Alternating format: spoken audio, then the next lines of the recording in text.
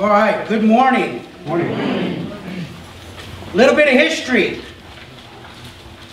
This last week we celebrated two significant impacts, two significant events in the kingdom of God. Anybody know what they were? What they are? I'll give you a hint. One of them was on Tuesday. How long ago? Is that what you said? Halloween. Halloween, no. No. That's close. It's actually on that day, but that's not it. All Saints Day. All Saints Day, yeah, that's kind of it. I'll give you another hint. Wittenberg. Ooh, say that again. Reformation. 500 years ago Tuesday, Martin Luther posted on the door of the Wittenberg Church, which, by the way, posting it on the door was not a big deal. That was where they put that was their bulletin board. But he posted his 95 Theses on the door of the Wittenberg Church, proclaiming what he saw to be heresies in the Catholic Church, false teachings. I don't believe that Luther was in any way thinking that he was going to start the Protestant Reformation. I think Luther was looking at problems that were endemic to the Catholic Church, and he wanted with all of his heart for the church to fix them. I don't think Luther ever thought of himself as anything other than a Catholic, even though he was excommunicated for this. But 500 years ago, Tuesday, God moved to bring life into His church, to correct some of the things that had gone wrong, to address the selling of indulgencies. Does anybody know what indulgencies are? Pay enough money and you get out of jail free. Okay? So 500 years ago. The other one was, I believe, Friday, and that was a 100-year anniversary. Does anybody know what that one was? Does anybody know what the Balfour Declaration is? Mm-hmm. When Britain said that Israel should be its own country. Ooh! 1917. Coming out of World War I, Great Britain was jockeying for position with the Ottoman Empire in the Middle East, specifically in the area that today is Israel. And the Jews had come to the leadership in Britain and said, we want our homeland back. We want you to help us get our homeland back. And so after looking into this, Lord Balfour wrote a declaration on behalf of the king, declaring that it was England's intent, it was Great Britain's intent to make for Israel a homeland again in that land, starting a series of events in place that were fulfilled 1948 when Israel actually took possession of the land that God promised them. You go, why is this significant? Because if you look at Scripture, God is still fulfilling prophecies today. He's not inactive.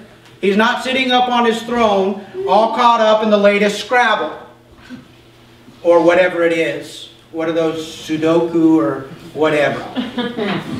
Okay, is that what they are? Okay, whatever. God knows the name. God is working to accomplish His purposes. 100 years ago, He made it so that a great nation, an empire, would take up the cause of His people, that His word would be fulfilled. Because He said He was going to bring His people back to Israel, the land that He promised them. So keep your eyes open. Things are moving. God is not inactive. If you don't see God moving, it's because you're not looking. Or you're not looking in the right place. Okay? One of the keys to this, folks, is you've got to pay attention to what's going on over in the Middle East. We get so egocentric in looking at what's going on in America. Scripture wasn't written America-centric. It was written Israel-centric. Okay? That's the place, Jerusalem specifically, is the place that God wrote His name and declared it to be His. Okay? So a little history for you. Halloween, 500th anniversary of the Protestant Reformation, what we consider to be the birth of the Protestant Reformation. Friday, the anniversary of the Balfour Declaration. So there you go. Little tidbits for you.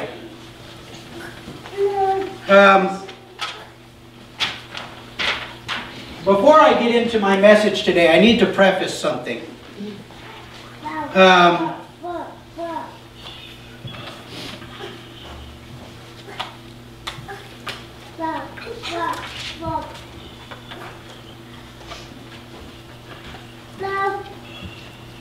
First Timothy chapter 4, verse 13. Go ahead and flip there real quick. Timothy is one of the pastoral epistles, pastoral letters. This is Paul as the father figure, the leader.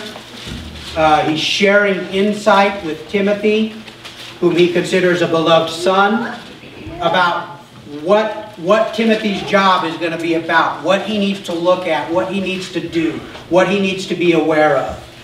And I think any man that is called to be a pastor needs to take a deep look at the books of Timothy and Titus, because both of those young men were second generation leaders in the church that came up underneath Paul. And so the letters that he wrote, it's just like God was speaking down through the ages to pastors today, because the teaching that he gave them is just as accurate today.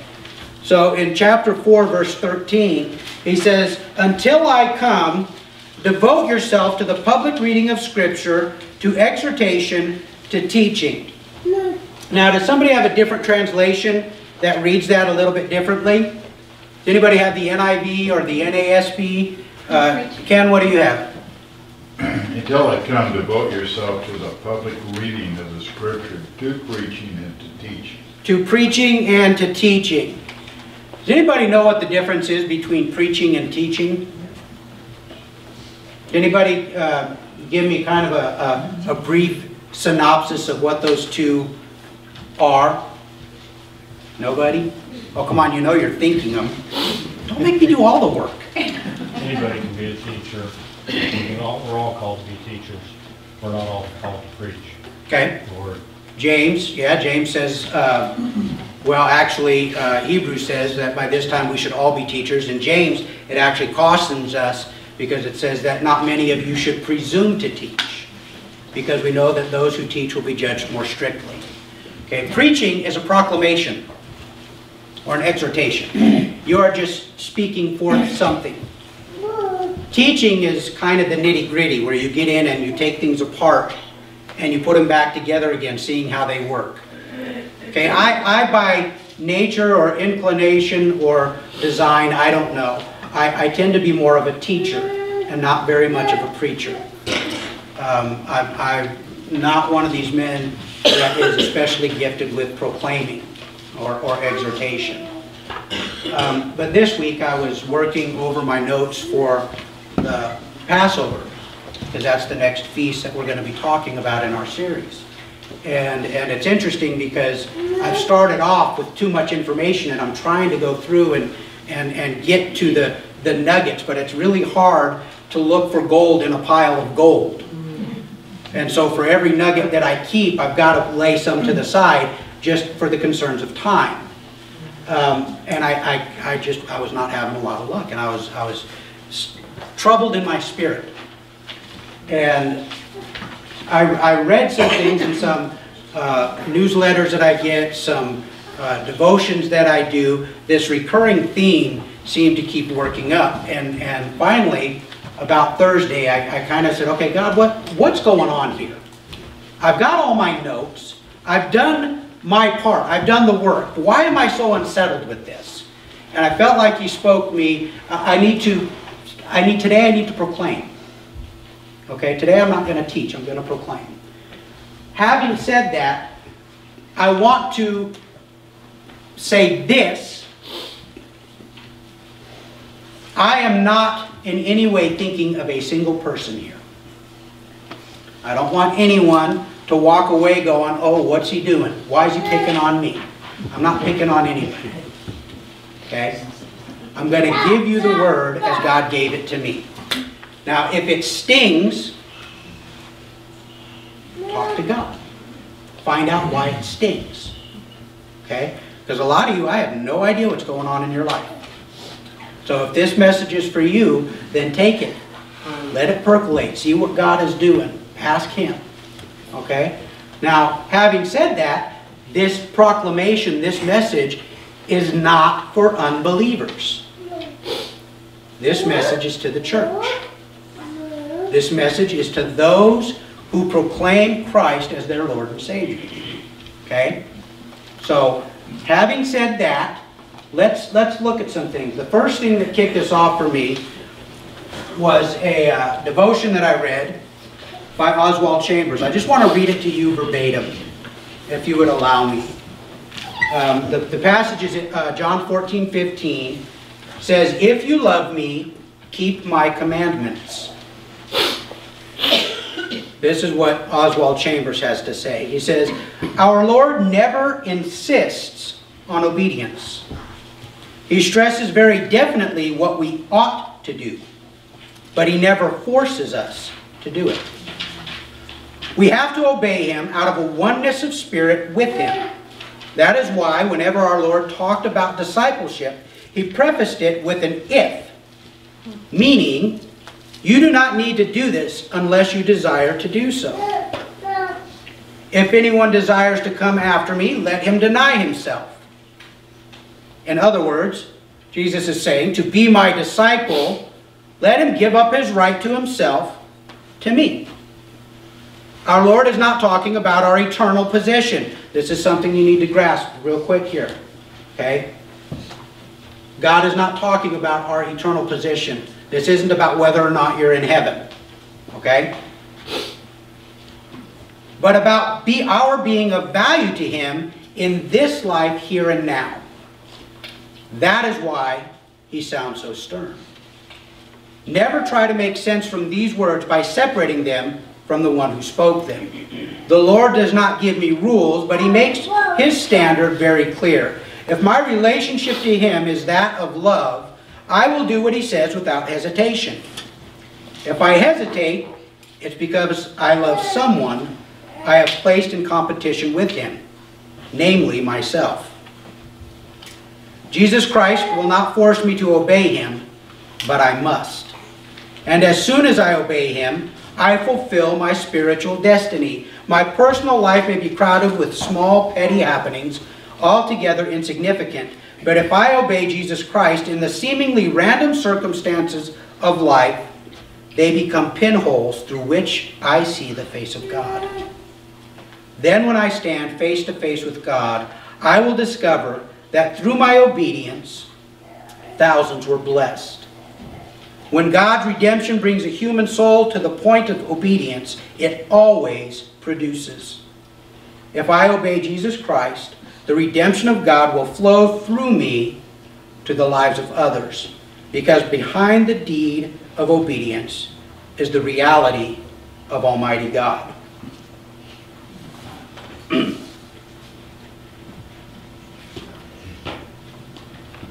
That was just one of probably eight or nine things that I read this week that really just kind of got me.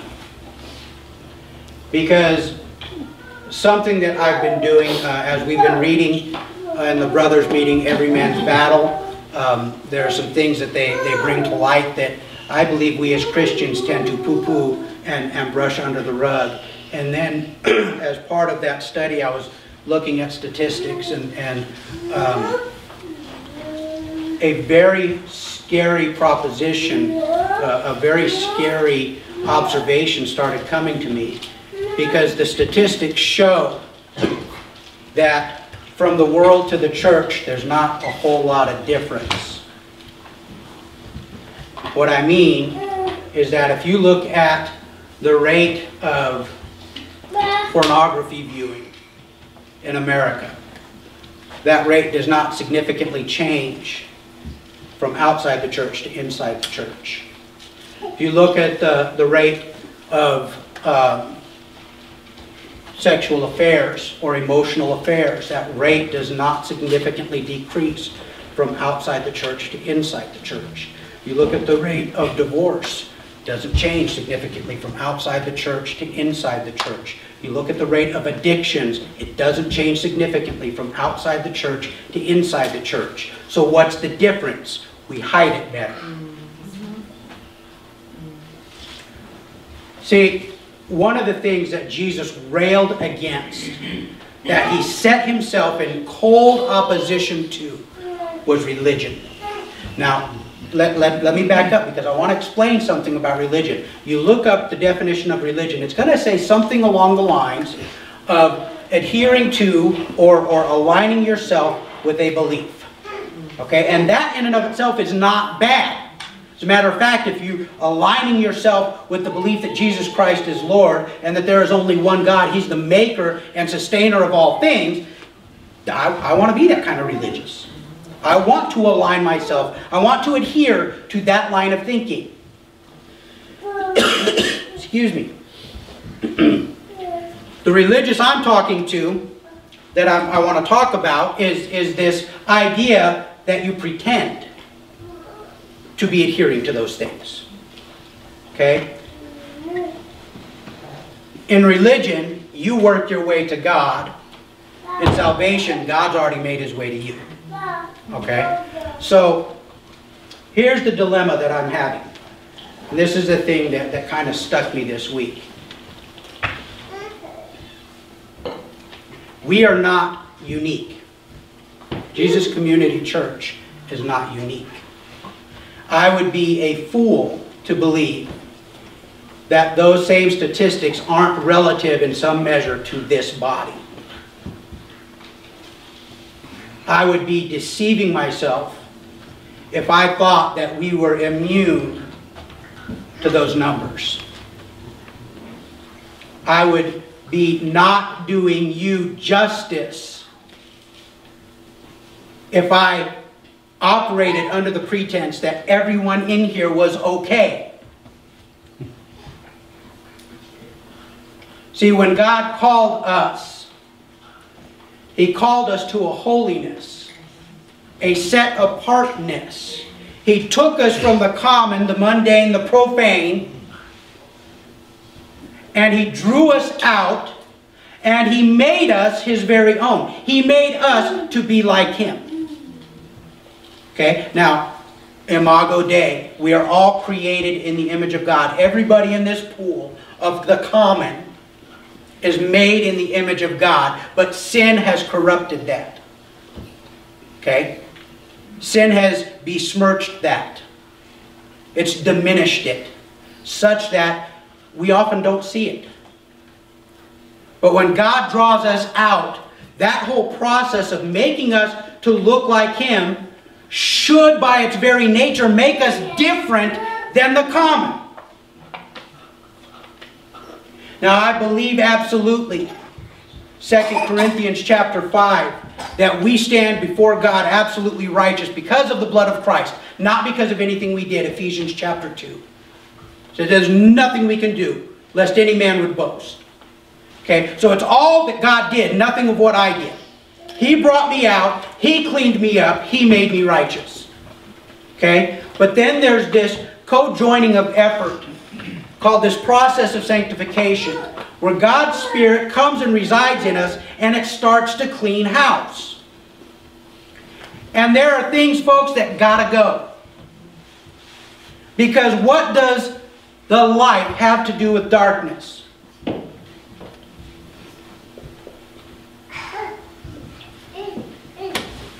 What does the holy have to do with the profane? What does the righteous have to do with sin? I think we need to do a sharp self-evaluation. Actually, it's not even a self-evaluation. I think we need to have God's Spirit speak to us. I think we need to listen. I think in some ways we have become just like those in the book of Hebrews. We've hardened our ears. We're hard of hearing. I don't like that. I'm going to go to a different verse.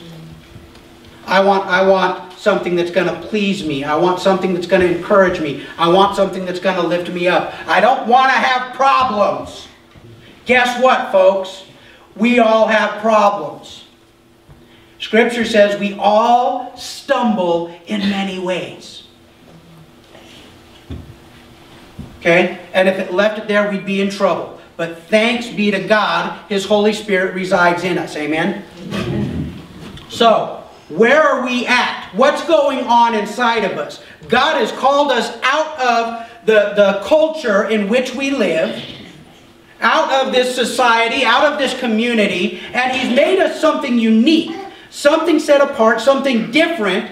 How are we different than them?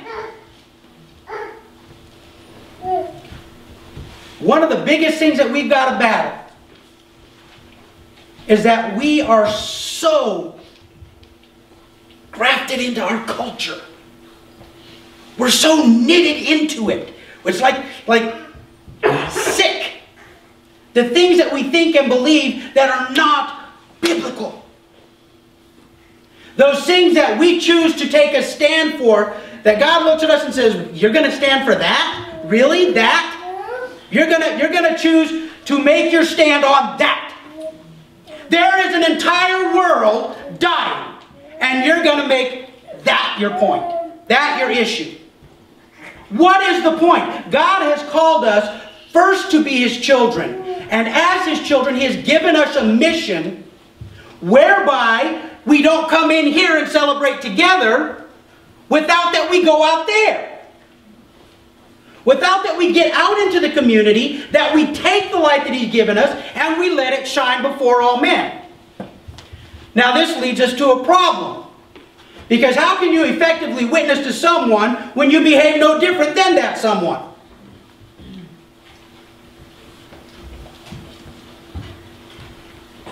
If it looks like a duck and it quacks like a duck,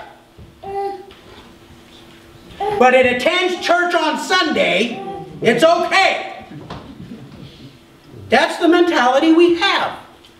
Hey man, I was in church, I'm good. Man, I got my gold star. I'm a regular attendee. Not to belittle that by any means. But if it is not influencing you here, such that the effect is seen out there, really what difference does it make? What difference does it really make? Listen folks, if we are going to proclaim His name, if we are going to declare ourselves to be Him, which we ought to be doing, it can't just happen here. It's got to go out there. Folks, we got the cure to the worst cancer it's ever been. Because this is a cancer that takes away your life for eternity. This is a cancer that you stand before your Creator and He says, "Depart from me, I never knew you." Seven months back, there was a CEO of a pharmaceuticals company that came under a lot of heat for charging exorbitant rates for his medication, something like $1,200 a dose for something that took a matter of a few dollars to manufacture. And essentially, he was charging the price because he could. Well, he got into a lot of hot water, and this was a drug that was critical to the needs of the people that were suffering from this disease, and it became a great big hullabaloo. It became, people were offended, people were righteous indignation. How dare he? Why would he not? But are we not doing the same thing? Are we not hoarding for ourselves all that God has done if we don't take it out and give it out to others? Look, folks, when Jesus called us, when He called us, and the Scripture says, He says, man, if they hated me, they're going to hate you. Because you're not above me. It's enough for you to be like me.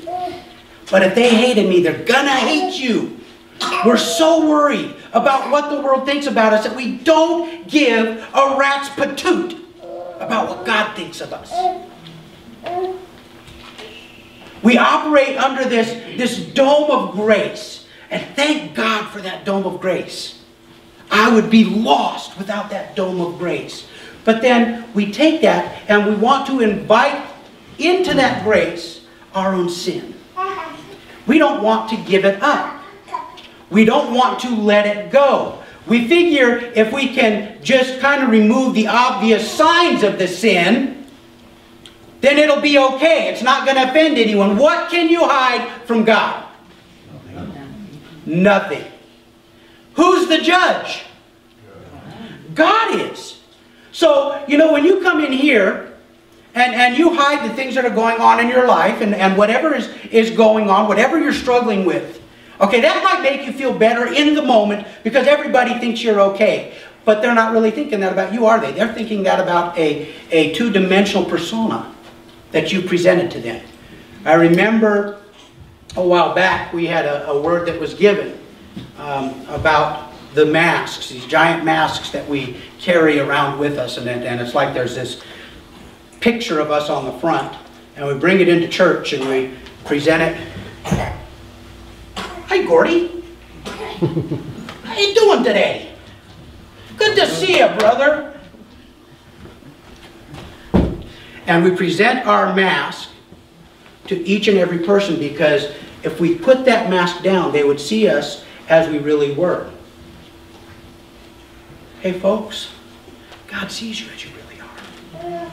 And He loves you anyway. And He desperately loves you anyway. And if we are truly going to be the body of Christ, if we are going to operate and function as the body of Christ, as He has called us to be,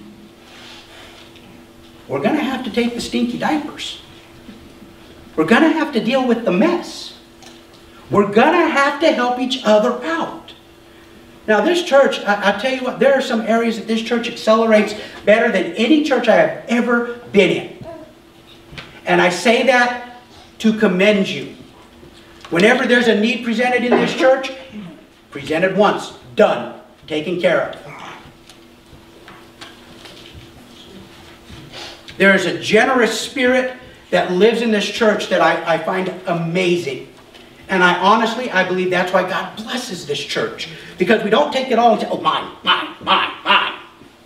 No, man, as it comes out and God gives us notice, we send it out.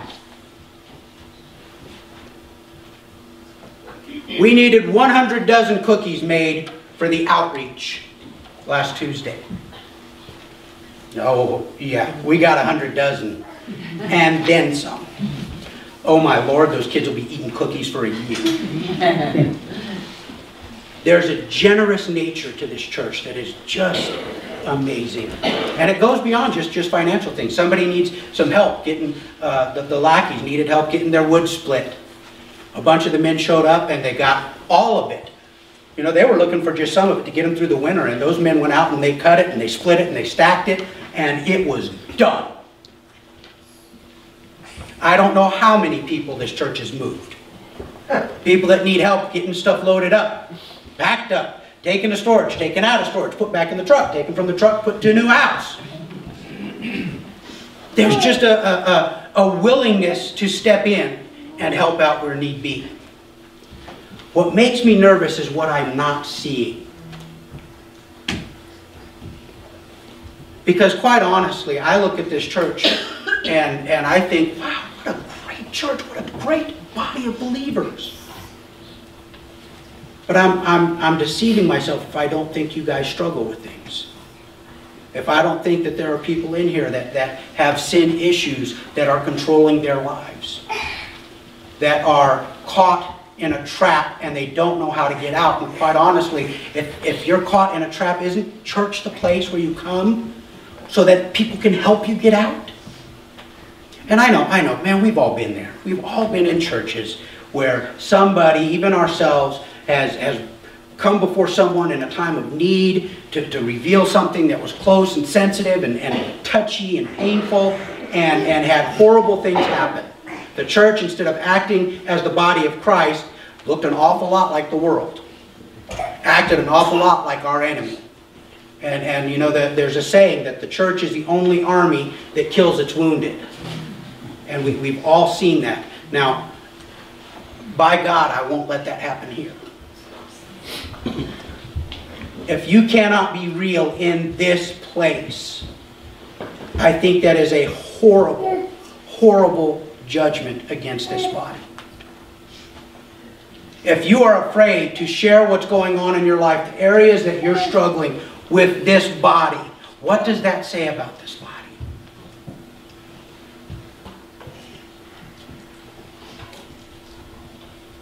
First John tells us that everyone sins. It even says that if we say we don't sin, we're liars. There you go. You just added another sin onto the pile. I sin. I know. You're paying me not to sin. You're paying me to be the example. Guess what? I still get frustrated. I still get irritated. I still want to do things my own way. And there are times I can be downright ugly. I have failings. Sometimes I'm completely oblivious to things that I need to pay attention to. There's something that may be presented to me and I go, oh, okay, and on about my merry way, and all of a sudden I've just missed something huge.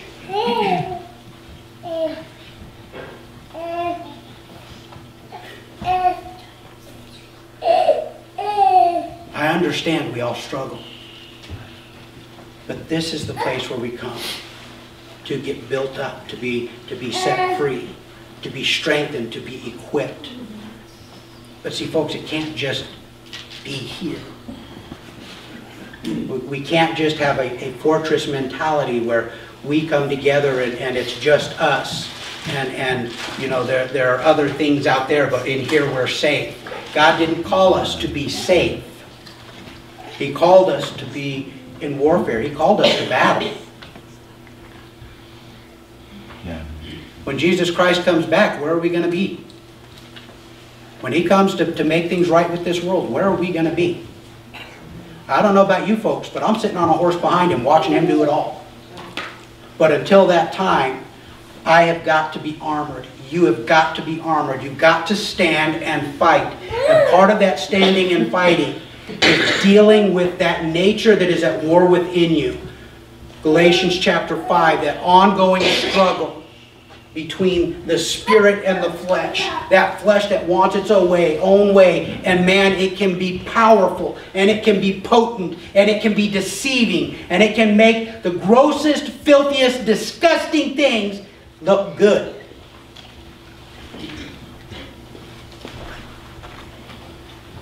And there's that ongoing battle. But see, God did not call us to operate, to function independently. First, He called us to function under the leadership, under the building up of Him. And as part of that, He put us in a body.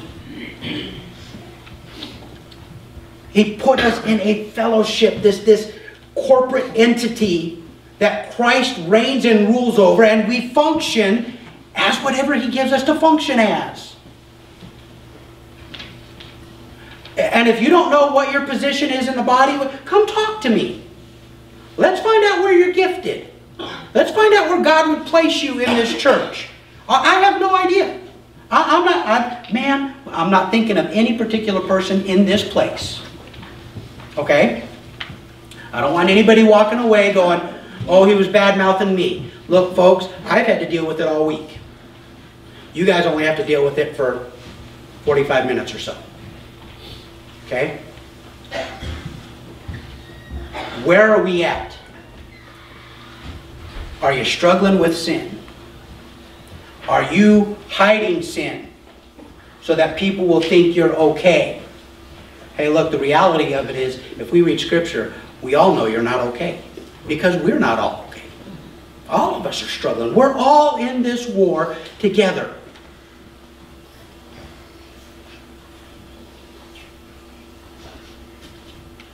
Remember when Moses was standing up on the rock and the battle was going on down below, and when he lifted his hands, the Israelites won.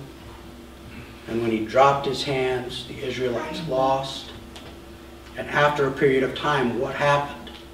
He couldn't keep his arms up any longer. So what happened? Who? Aaron came on one side and lifted his arm. Joshua came on the other side and lifted his arm. And Israel won. Folks, There is no shame in saying you need somebody to come alongside you and lift your arm. The shame is that if anybody would do anything but come and lift your arm, help you, encourage you, strengthen you, exhort if need be. Okay. So I preached. I proclaimed what I felt like God gave me to say. I've told you what God has been speaking to me this week. The ball is in your court. Okay? You guys take with this and you do what God would lead you to do. You go, you do just as God would say. But I tell you what, if you walk back into the hole that you've been hiding, you are stripping from God His power to work through His body. You are removing from this church an opportunity to be blessed by blessing you. Amen? Amen. Father, we thank you because you are the Almighty God. You are El Shaddai. Father, you know all things. You see into the deepest places of my heart. You're aware of things that have not even come to my knowledge and my understanding yet. And yet you love me. And you chose to give up your life in my place. I ask, Father, that you would help us to be a body that would represent you well, that would bless, that would encourage, that would bring you pleasure. Strengthen us, Father, for the fight. Give us boldness to speak forth your word, to proclaim that which you would have us say, to bring the good news to those who need to hear it. Help us to faithfully plant seed. Help us to water, to nurture, to fertilize. And Father, help us to reap a harvest. We thank you, Father, for all of your grace and all of your mercy. In Jesus' name, amen.